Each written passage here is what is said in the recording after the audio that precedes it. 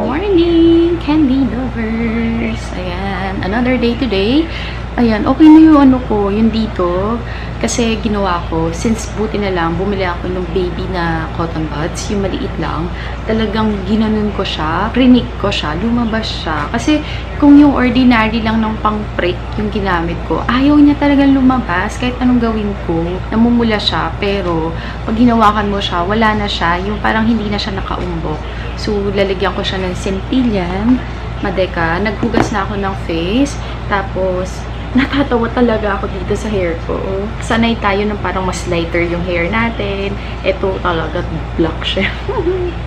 Anyway, kunwari highlight. Baka shadow light. Lagay lang tayo ng skincare. Ganun pa din yung gagawin natin. Yung sa BONAJOUR na Eggplant Daily BHA Toner. Tapos, green tea water bomb. Nag-prepare na rin ako ng aking pang-breakfast. Pero, iinom muna ako nito. Yung wheatgrass, hinaluan ko siya nung glutathione.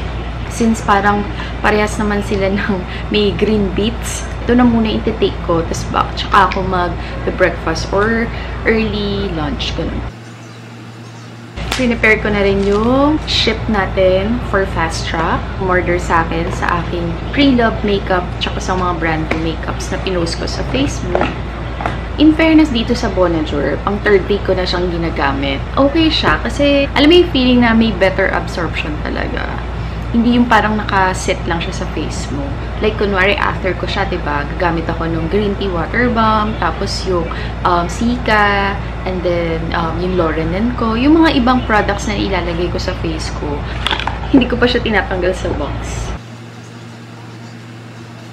Akala nung iba, pag may nire-recommend ako or pinapakita ako sa inyo, alam mo yung hindi ko naman ginagamit. Girl, ginagamit ko talaga sila. I'm trying and testing them out. Pero yung mga ibang products na meron na ako or hindi siya suitable sa aking skin, sinasabi ko naman, tatabi ko siya or sasabihin ko na i-include ko sa giveaway or ibibigay ko na lang sa family member ko para at least, diba, mas magagamit talaga nila. Today's gonna be a very busy day kasi marami akong kailangang picturean, i-video, bigay na tayo itong CENTELLIAN.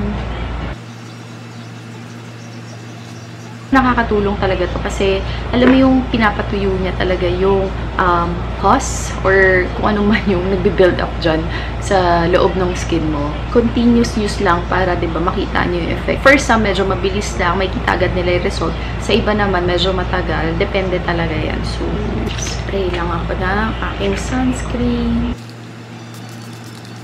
Tapos, iinom na pala ako nito. Yung SNOWCAPS, THALON, Spike, tsaka HEALTHAMAX Care. Ayan. Mga supplements ko. Yung collagen kasi, yung DHC, ubos na siya. O-order pa ako sa aking mother. Alam ko mama ko meron eh. Kasi yung mga pasyente niya na galing sa Japan, binibigyan siya nun. Eh, minsan ang dami. So, hihingi na lang ako.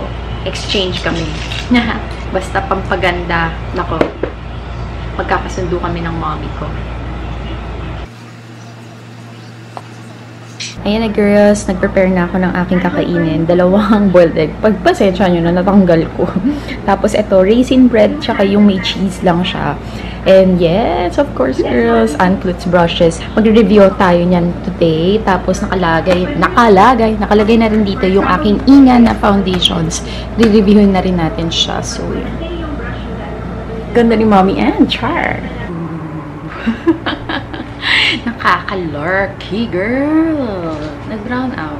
As in, 5 minutes ago. Ganda, no? Galing. I was about to prepare myself. Nagme-makeup lang ako para may picturean lang ako for my Instagram account. Biglang brown out. Buti na lang meron ako. Ay! Duh! Ang dilim. Yan. Si Line. Cute na ito eh. Pag ginawa ka mo siya. Poink. Poink. Tapos yan ulit. Tapos, meron akong naka-recharge na electric fan naman dyan na maliit. Pero so far, sana mabilis lang itong brown out kasi ang dami kong gagawin, girl.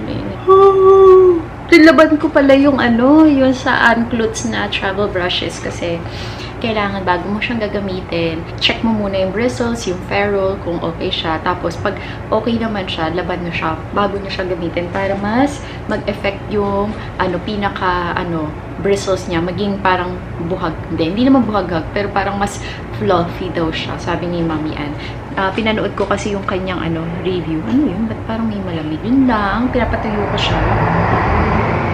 Generator siguro yun. Sana, please. Nagbukas lang din ako ng candle. Buti na lang may candle ako dito. Scented candle. Yung aromatherapy.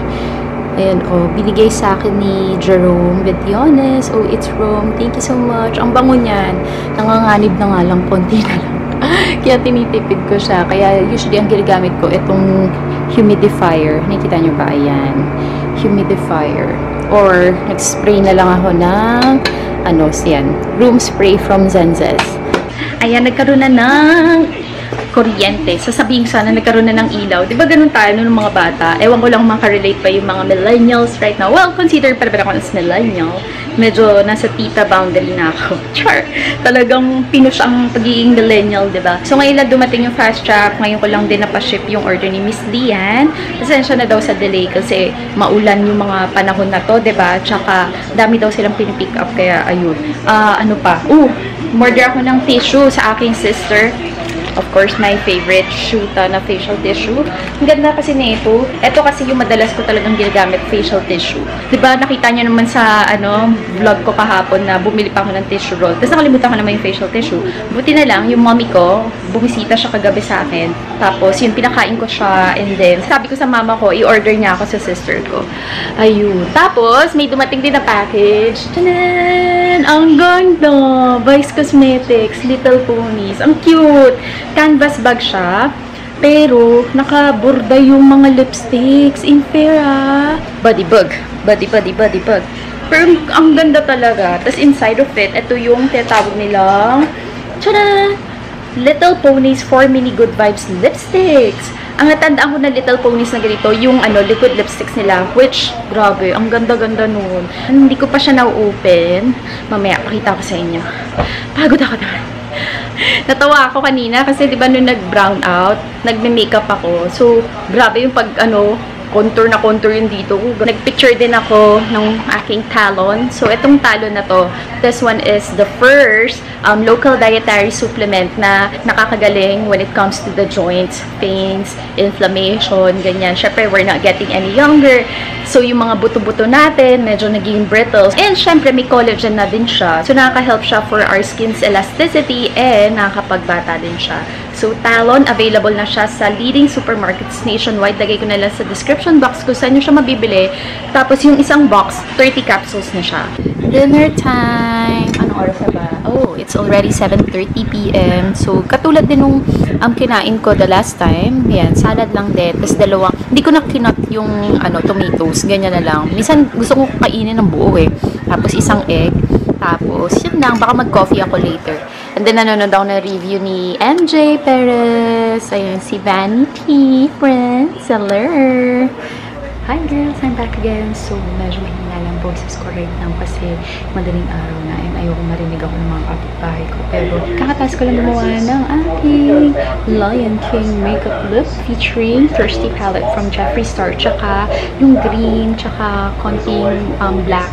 Galing siya sa Asian palette ko. So, ayun. Cute din po. Si Simba. Love na love ko pa si Simba. Kaya, ayun. Gumawa ako ng, The Lion King makeup look. Tapos ginayan ko lang aking hair. By the way, ay yung inspiration ng makeup na to, lalagay ko dito, yung photo. Sobrang cute ng mga lipsticks ng Vice Cosmetics, especially this one, yung Little Ponies. So, the one I'm wearing right now is the shade F Chook.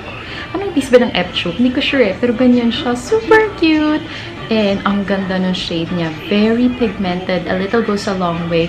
Okay naman yung pag-glide sa aking lips, pero hindi siya ganun ka-smooth. Pero, alam mo, isang swipe mo lang, andyan na agad yung pigment. And, siya, matte siya, pero hindi siya kiss-proof, hindi rin siya transfer-proof. Kasi, ayan may konting transfer siya. Pero, long wearing siya. And, I really like it. Evenly yung pag-coat niya sa aking lips. Kaya, yan. Very wearable, diba? Ganda. So, next naman, ito yung Chook Chop medyo bright pink siya. Parang fuchsia pink na nga yung dating niya sa lips ko. Pero, alam mo yun, wearable pa din siya. Ito yung mga magandang suotin. Pag kunwari, gusto mo lang ng simple eye makeup look. Tapos, ito yung susuotin mo for the lips. Suits all the skin tones.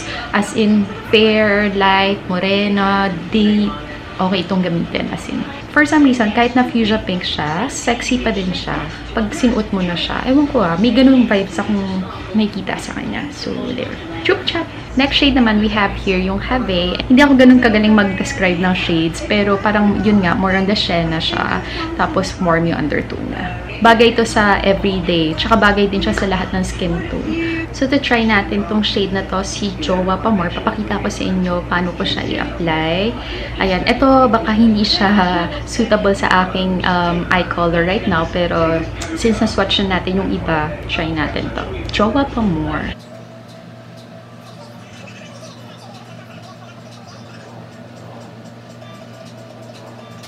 So, ito si Jowa pa more. And as you can see, hindi nga siya nagko-compliment sa aking eye makeup look.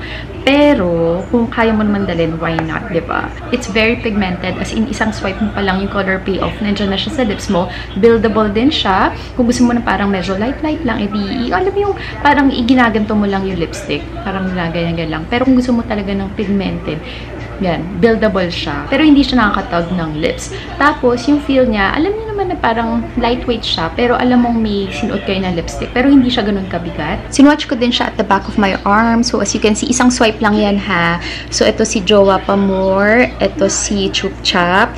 Epchuk, and then si Have. Ayan siya. Side-by-side comparison. Sobrang liit lang niya talaga. Oh, ang cute. Pwede mo nga siya lagay ito lahat sa kikay kit mo. Hindi siya magte-take up ng space. Best-selling Little Pony set. Now, with 4 Little Good Vibes matte lipstick, a creamy and highly pigmented formula that is lightweight and comfortable to wear for your daily dose of good vibes. Tama naman. So, again, designed and formulated in Los Angeles, California. 1.6 grams. Cruelty-free, vegan, paraben-free. So, ito pala, nakalagay dito, nakita ko sa barcode, 395 pesos ang isang set, which is okay siya, girls. As in, murang-mura yan.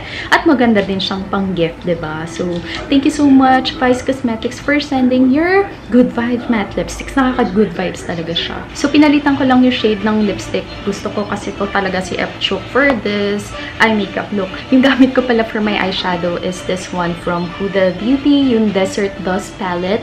Actually, ngayon ko lang siya uli ginamit. Kasi yung first na ginamit ko to sa client ko. Tapos, eto, first time ko gamitin for my eye makeup. Ayan, ganyan siya. What do you guys think? Okay naman yung formula niya. As in, gusto ko pang paglaruan to. Yung parang pinaka-glitter niya. Yung matte niya, okay din siya. Blendable siya. Wala naman ako na-experience na fallouts. Kasi ang gamit ko for my eyeshadow base is this one. Yung crayon case. I highly recommend this one talaga. Although, gusto ko rin matry talaga yung sa P. Louise.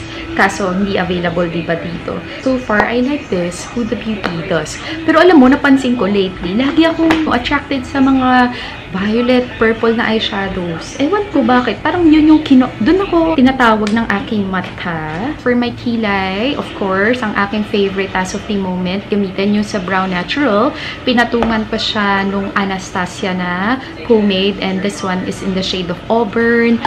For my foundation, of course, my favorite, yung INGA Cover Fitting Foundation. One of the reason why na nag-iiba daw yung shade ng foundation or nag-oxidize because of the powder na ginamit mo.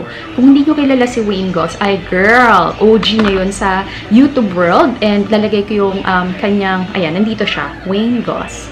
Meron siyang brushes, pero napakamahal ng brushes niya. Pero, sobrang tagal niya sa YouTube world and isa siya sa mga makeup guru na talagang nire-respect and talagang masasabi mong legit. Yung gamit ko pala for my blush and highlight is from my NARS palette, yung Narcissus. Yung shade na to. Pinatungan ko din ito, parang blush topper, and then ito yung pinaka-highlight. Ito ay yung unfiltered one. Speaking of Wayne Goss, ito yung favorite niyang blush from NARS, which is the Exhibit A. Lashes ko, yung nabibili lang sa, Shopee. Ganyan. Magkano ba to? Parang 45 pesos ko nga ata ito nabili. Okay naman siya gamitin. Very lightweight siya. Pag nilagay mo na siya sa eyes mo. And nakaka-add talaga siya ng volume, length, and drama sa eyes. Diba?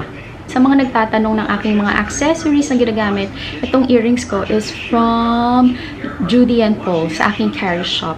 So, cute siya, diba? For everyday, ganyan. Pa-cute lang si ate. Ayan, gumawa ako ng aking kakainin. Alam mo yung pancit canton na binili ko, yung beef caldereta. Tapos nilagyan ko siya ng carrots, tsaka flaxseed, tsaka chia seeds. We'll see kung okay ba siya.